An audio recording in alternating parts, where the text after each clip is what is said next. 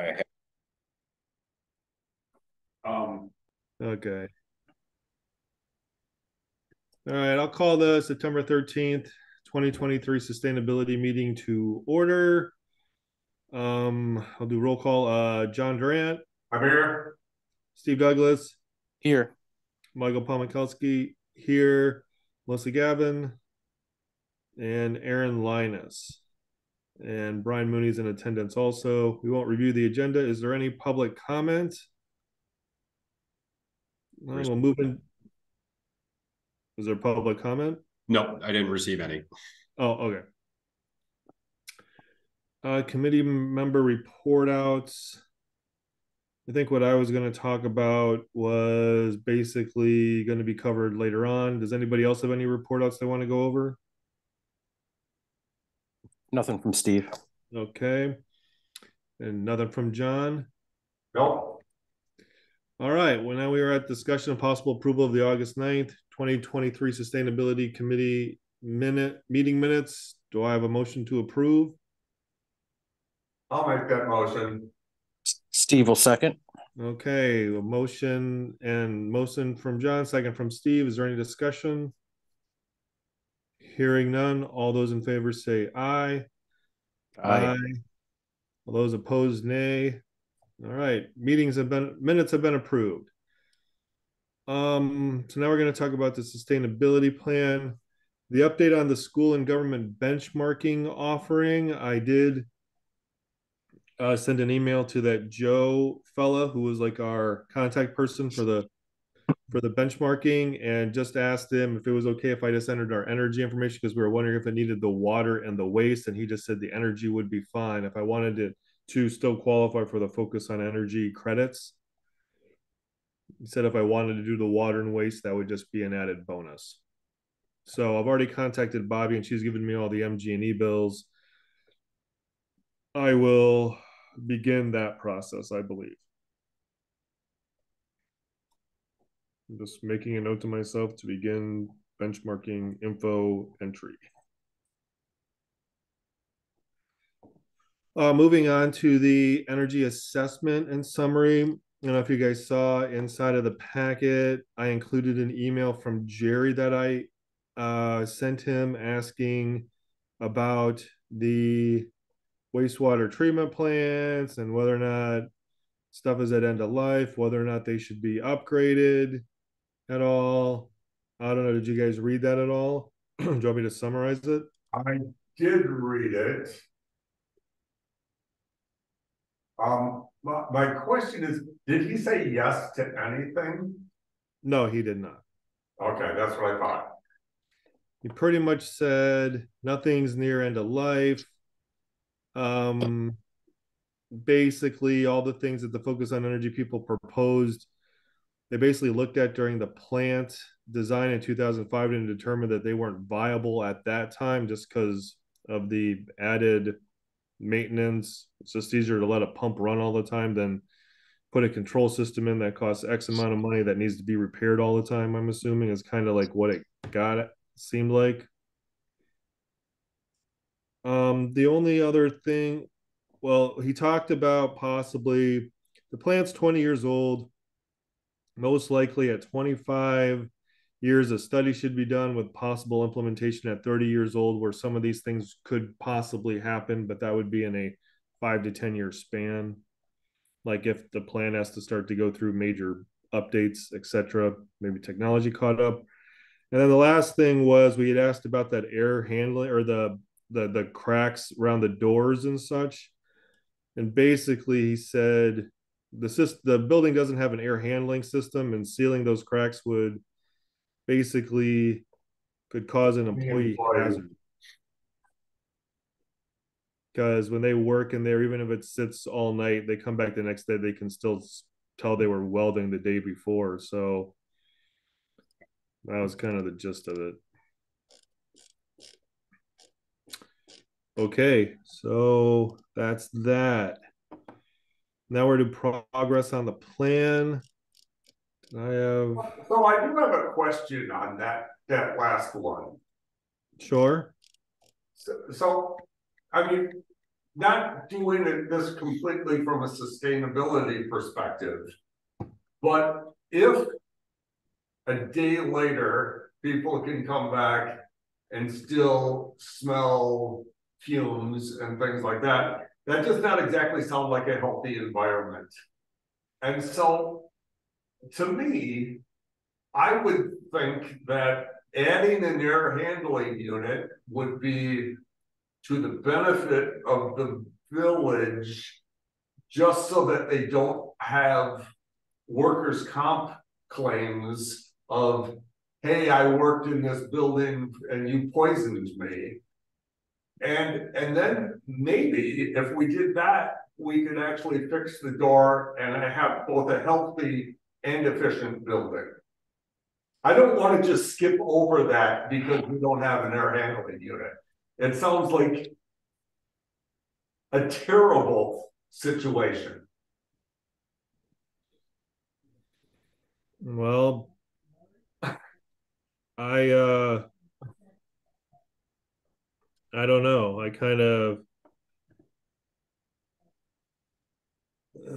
I mean, he basically says sealing these gaps would worsen an air quality problem that is an employee hazard. So, whether or not I feel, I mean, this is the first I'm hearing of this being an employee hazard. He hasn't put anything in the capital plan being like we need to install an air handling system. I don't have any idea what to tell you, John. We can put on a radar and be like, maybe this needs to go in or not. I don't know. But I understand what you're saying. Since this is being recorded, I'm going to say once again on public record that even if this is not a sustainability issue, this is an issue the village needs to address. And I will also say the exact same thing at the finance committee next month. And if I need to come to a village board meeting to do my 3 minutes of public comment, I will say it again, that this isn't healthy. So I'm just saying, hey, as a sustainability committee, and we do talk about public health and sustainability, that we should go on record as saying this building needs an air handling unit and this building needs to become energy efficient. Because Jerry's basically saying it isn't energy efficient because it's a dangerous work environment. That is what he's saying. Yeah, I mean, in medicine, you'd call this an incidental finding. We've stumbled across something that really is sort of outside our purview, and I guess it's to our, I feel like John, and we sort of have a responsibility to at least put it in front of someone who can make that call. I don't know who that person is, and I don't know if Jerry may have already tried to pursue a fix. Maybe he hasn't. Maybe he needs help triaging that. I'm sure in the course of his day, he probably sees all sorts of things that it would be nice to have fixed. So who I think our due diligence is at least to escalate it to someone who in the know that could at least evaluate, whether it's worth pursuing. I think memo or something directed from the sustainability committee based on this information could be shared with the village, or we could share that with the village board, either public comment or in the form of an email that I send off to the entire board to let them know if this just came to our attention that this is true. Okay. Yeah, that's a great idea. I have absolutely no issue drafting that. Okay, sounds great, John. If you want to draft something, I mean, I don't even know. Does it need to even come back to our committee? Could you just write it up and send it to Brian, and Brian can? I can send it to the board members, effective upon receipt. Okay. Yeah. If you want a set of eyes on it, John, I'm glad to review. Also, I think my recommendation would be short, sweet, straight to the point, and we've heard of this when we're concerned, and we thought we should bring it up. Okay. Thank you for doing that. No problem. Yeah, that'd be great, John, to let that be known. I'm kind of, yeah, send it to the board. Then I don't know, Brian. I'm assuming it's end up at a staff meeting, etc., or whatever, you know. My guess is Jay will advise as to the next steps being to the board or to in the board meeting or staff meeting, whichever way he will want to take it from there. But I think it's incumbent to bring it to their attention now that this is known. That's it's something that should be on the radar for being addressed. Well, definitely. I'm sure there's going to be a lot of questions asked of Jerry about, you know, how bad is it, et cetera, you know, I mean. But there are ways to test for that. Well, right, exactly.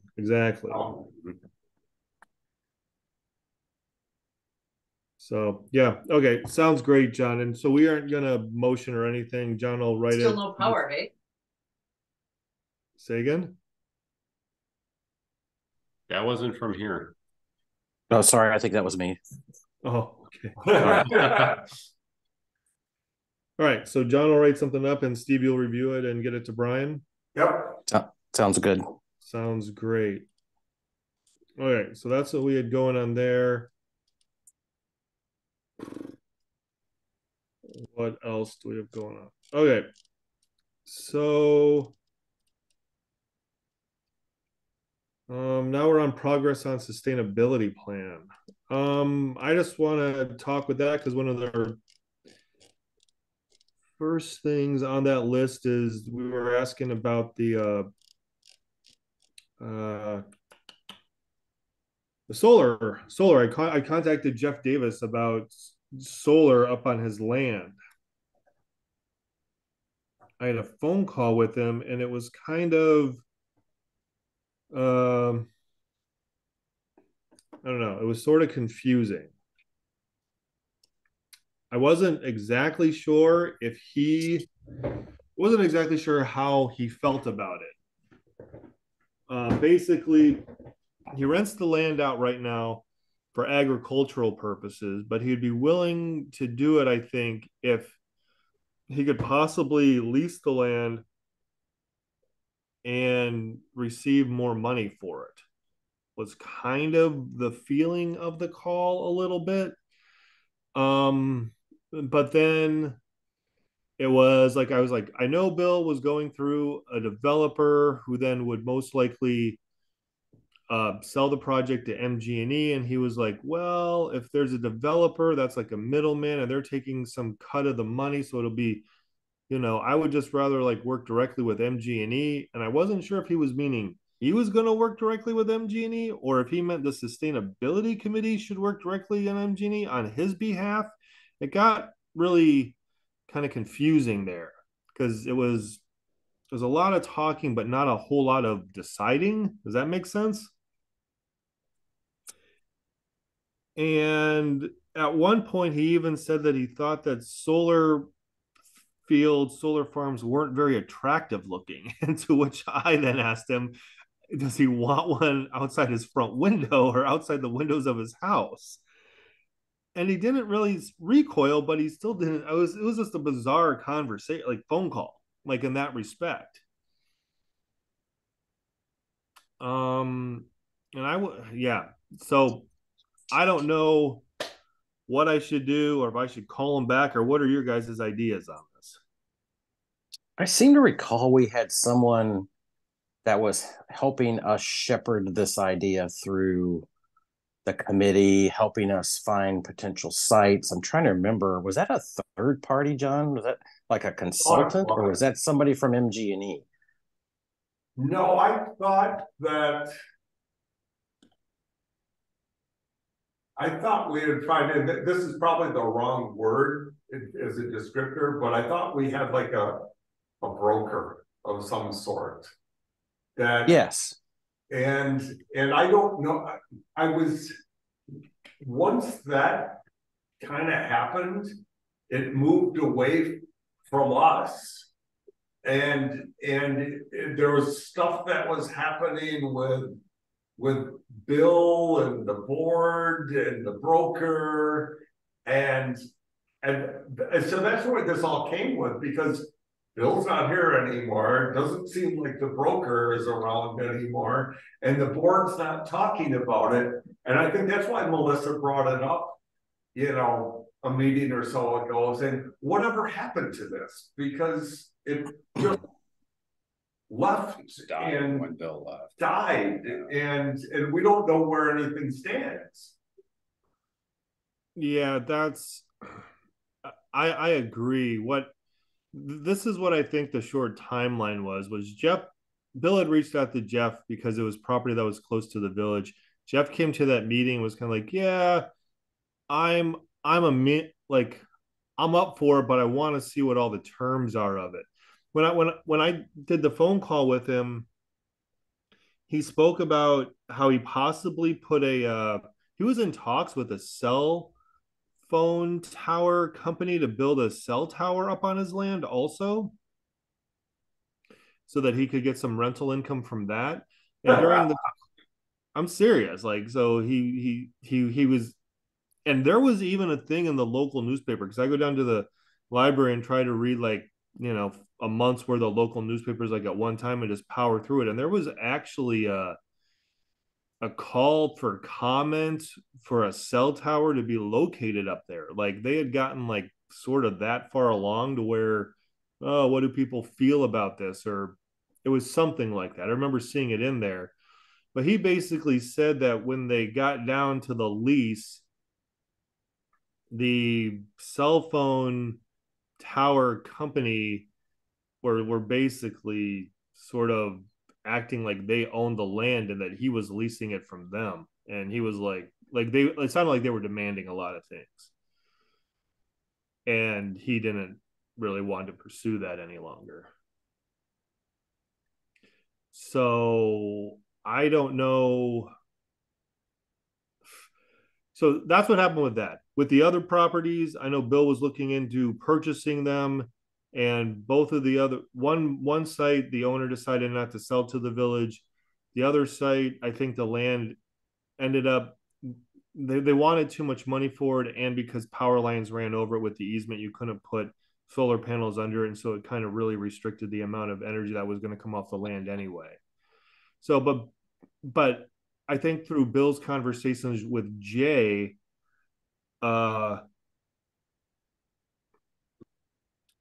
they really wanted to pursue land ownership to put the farm on it, because we didn't want the village to incur additional costs for this to happen.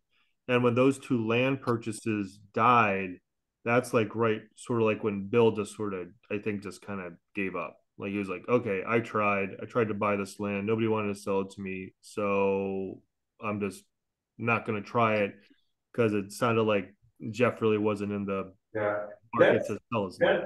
That's not how MG&E sells this stuff, or Wisconsin Power and Light sells this stuff on their websites. They very specifically talk about 25-year leases. Right. That's the life of a solar panel. And so they're when they're putting their own in, they're talking to landowners and saying, it's for 25 years, and at 25 years, if you don't decide you don't want to do this anymore, we'll take everything out. Right.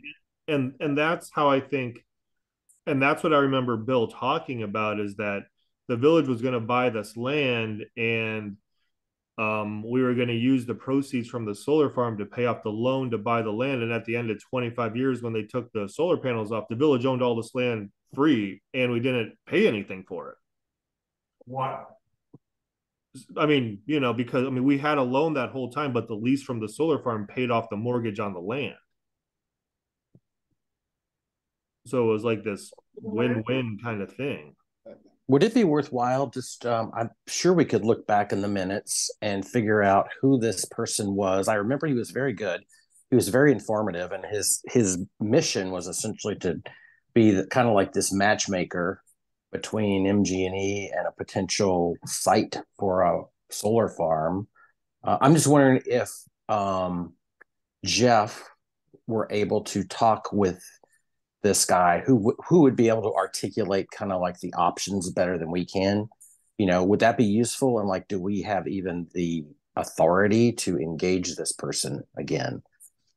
Well, so I went back through, was it last week?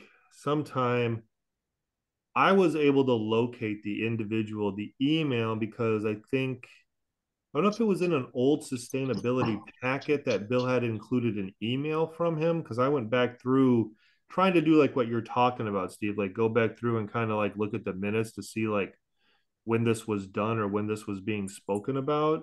Mm-hmm. His name was Eric something. So the email is definitely in there. If not, I could just send an email to Bill and he would get me in contact with him or even let me know if he's still doing the same thing. To where he would, I mean, maybe he still, I don't know if he ever worked up a proposal on Jeff's land. I mean, he might just have that sitting around on his hard drive and be like, hey, this is what I had. This is what I did in a preliminary study for it, you know? If I recall, I think there were like three potential candidates, and they really only kind of worked up the one that ended up falling through, if I recall. I think you're right. I think they really only worked up the Brunner farm like to full extent, like where he was talking about placing land or placing the panels, and then it was basically that thing that you had in that folder, Brian. Um, and then it was like, oh, if we have that other field over there, and then we build an access road through, that'll take some space off of this field, where it was like all this sort of stuff where he kind of started doing that. I mean, do you want me to send Howard just came back on or anything to ask about? I mean, I think you kind of did already, Michael, right? Like get kind of a rundown of what the properties were from Bill. I mean, or is it worth re-engaging Bill? I don't I don't think so. Um I mean we already did a pretty good land look at for places. I mean, I know one, I don't remember what the woman said. It was a place west of Kelcher Implement, like where the creek snakes around behind it. I think she owns a bunch of that land out there. And I think Bill was talking to her at one time, but I don't know if she really wanted to lease that land at all. I don't remember that. She has a cornfield, I think, out in front of her place. Yeah. Yeah. So I don't know what we should do. It seems like it would be a shame just to it,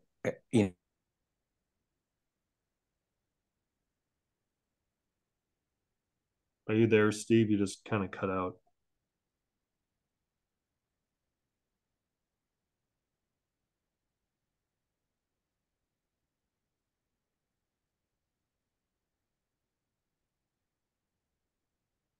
I don't think, hello, is anyone there? Yep. Yeah, we're still here, Michael. Okay. Well, Steve, are you still here? With Steve not being here, we just lost our quorum, I think. Maybe that's a sign that we should yeah, he just left. So maybe that's a sign we should move on from the plan priorities and keep the agenda going. Well, it means I don't think we can keep having a meeting. Oh yeah, we can't even have the meeting. True. Yeah. All we right. don't have a quorum. We just lost our quorum. So we can't even make a motion to adjourn. Yeah, I don't know if we can do that. All right, should we just call it? Oh no, here he is. Give me a second. Let's see if he's trying to get back in here. Okay.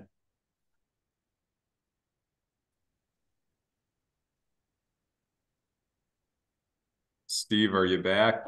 I think I'm back now. You guys hear me okay? Yep. All right. Okay. The power came back on, so my Wi-Fi tried to take over the meeting, and it's not ready yet. Sorry about that. Anyway, I was just gonna say it would be a shame just not to circle around and complete the loop with Jeff if there is even a possibility there. No, I definitely agree with that. Um, so that fella's name, I can go back through my emails. I know it's Eric something, or it was a sustainability packet. It wasn't that tough to find.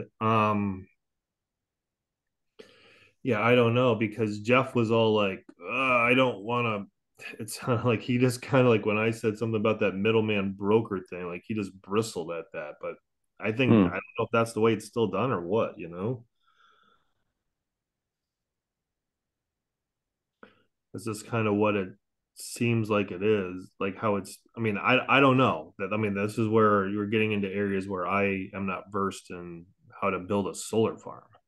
Is it worth inviting Eric back here to sustainability and kind of he could lay it out for us how they work or how it goes? I mean, just for our knowledge and You know, we definitely could. That wouldn't be bad, and it might be worth it to even heck if we're gonna do that, it would be great to get either one Eric and Jeff in contact before the meeting or at the meeting or something like that. We need to put Eric and Jeff together is what we need to do, and that's the way this project's going to happen. Unless Jeff is going to call MG&E on his own and be like, "Hey, you guys want to build a solar farm up here?" And that could be a totally viable route as well, because then the village doesn't get involved at all. The only thing like looking because this was the email from Bill when he sent it back. Because I don't know if the village is going to have to enter in to, like, if the village is going to say, we're going to buy, 1 megawatt of power from this solar farm guaranteed, excuse me, and this is the price that we're going to pay for this electricity. It just depends on if MG&E is going to want some sort of guarantee or some sort of base level, kilowatt hour price. Because then what happens along with that is if say MG&E does that and this thing's, negotiating along or whatever, but MG&E's like, yeah, for this being solar energy, we're now going to charge the village an extra penny a kilowatt hour more for all the electricity that you use or under this. Would that pass the village board?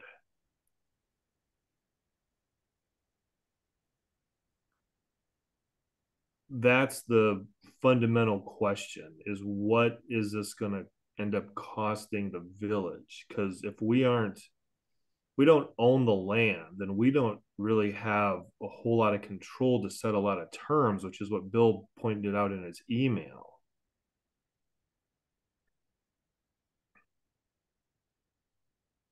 And that's a strange consideration. And the reason why I say that is because I think the only reason, or one of the only reasons why Jay was behind this before, was that it wasn't going to be an additional expense to the village when we were going to buy the land and the MG&E was going to lease it from us, and we weren't going to be paying more for electricity because we were getting paid money for the lease, etc.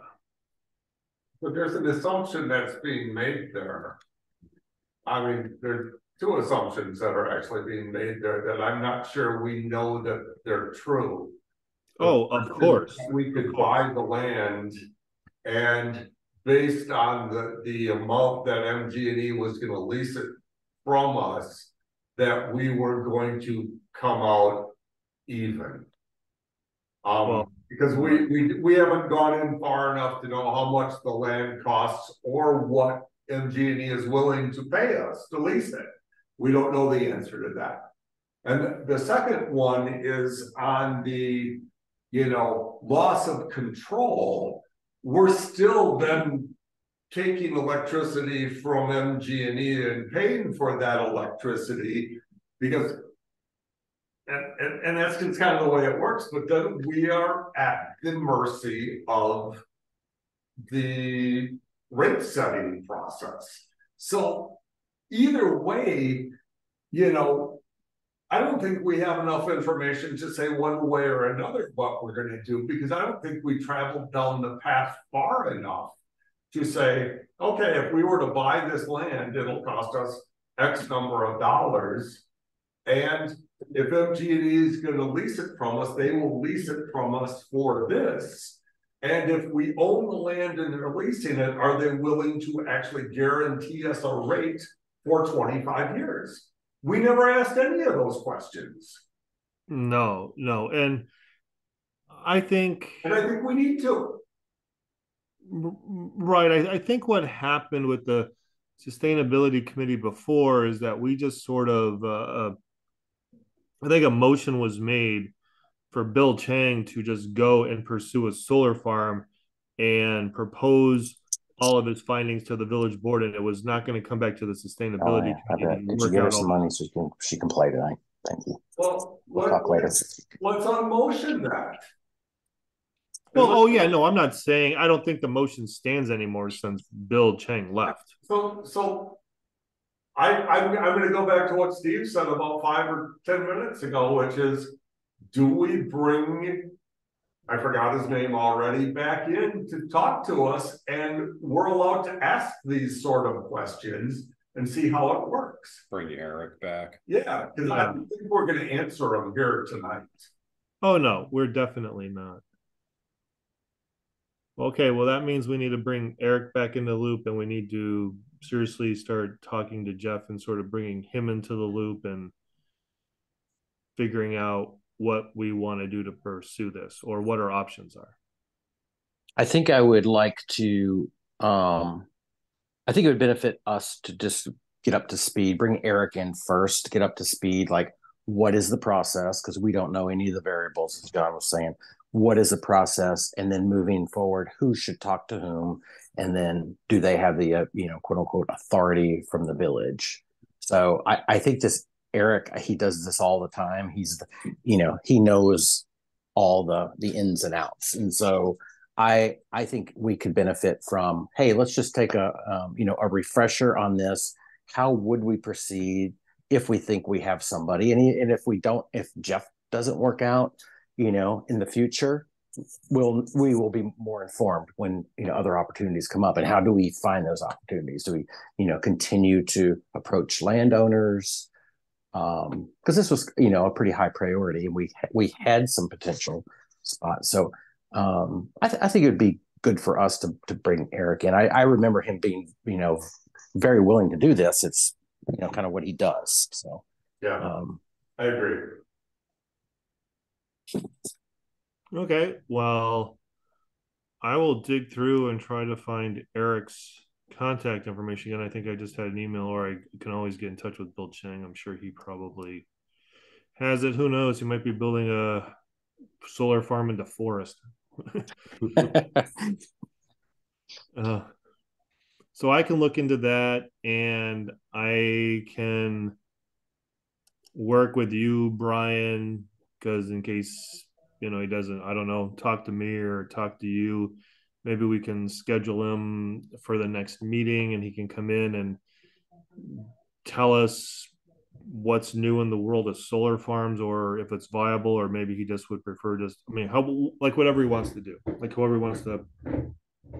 How does that sound? I think that's a good plan. And I know there's some stuff in the news about MG&E going through some kind of a rate repayment thing with solar panels right now, or rate setting that's revising their figures and stuff. So maybe he'll have some insight into that as well, and just how that maybe changes perspectives on these types of projects at the moment, or with an eye to MG&E. So I think it's just a win-win to get something set up and give us some direction as to where we're heading, or where we need to be focused going forward here. Okay. Does that sound good to everybody? It does. Yeah, I think that's a great plan. Okay. Well, that is what we're off to do. All right. So do you guys want to go through any of this plan at all and see like what we were talking about before? I just got a text from my wife that in 15 minutes I have to be at Imperial Garden to pick up our dinner.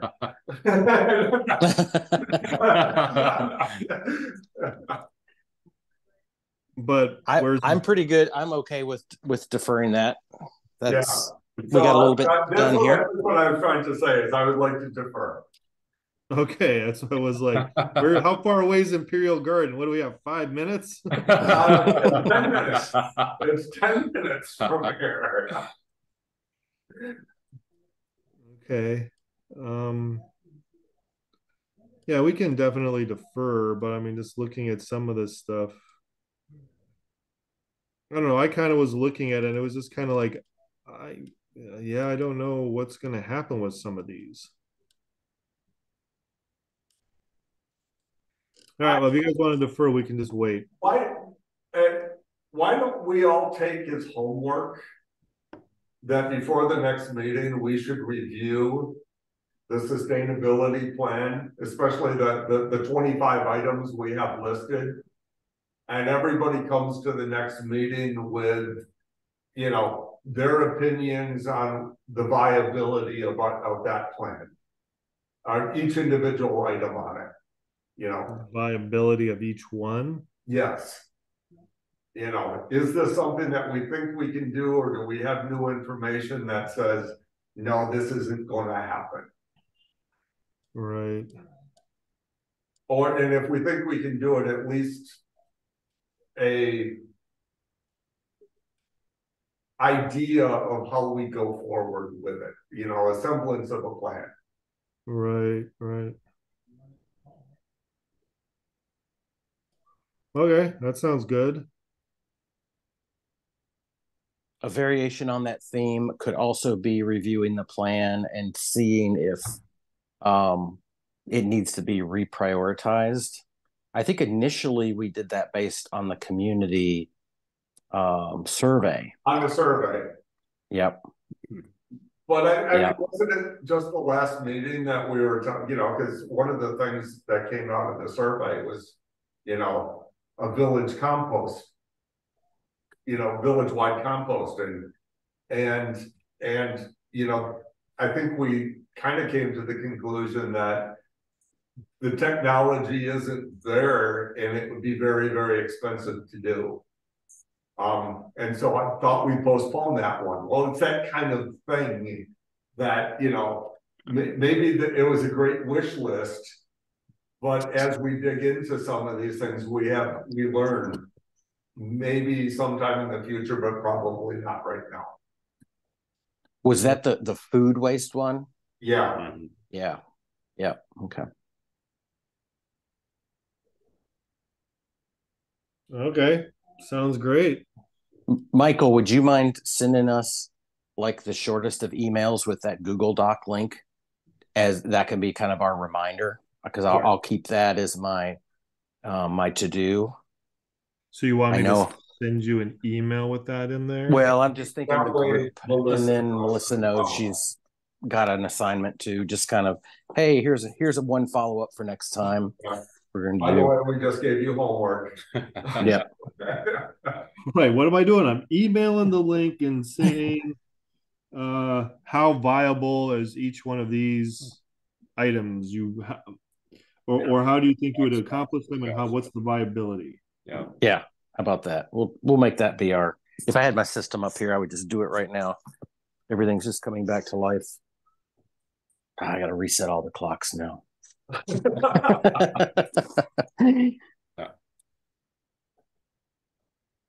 We honestly rarely have power outages in Cross Plains, if you think about it. That's at least my experience has been. They're super rare. We've had some really short. I mean, in 26 years, we've had a couple short, blippy ones. This is the longest one I can ever remember. Even during the flood, we didn't lose power. Okay. Mm-hmm. What was very weird is today I was driving by the pool today, and there were a bunch of trucks. Do you know what this was, Brian? There were a bunch of trucks in the pool parking lot, and it looked like they were disassembling the guts of the pool water processing system, because there were some tanks or else they were installing new things into that building. Okay. Because out on the concrete by the pool, there were these big tanks. I think they might have been the filters. I'm not really too sure.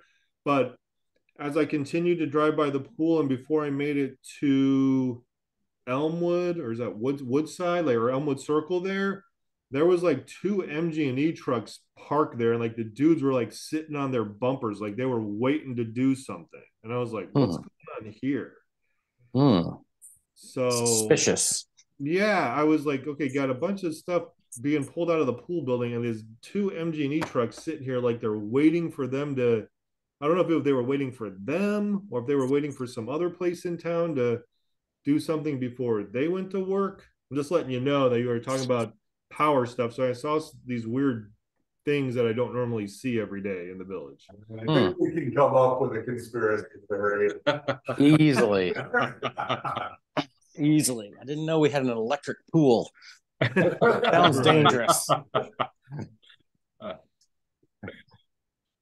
Okay, so we're gonna jump everything. We already had next steps. Future meeting will be in November. Are there any future agenda items anyone wants? Hearing none. No. Do we wish to adjourn? Steve will make a motion to adjourn. I'll second Steve's motion. We have a motion and a second. All those in favor say aye. Aye. Aye. Meeting is adjourned. Thanks, everybody. Yeah, thank you. See you later. Yeah. See you guys.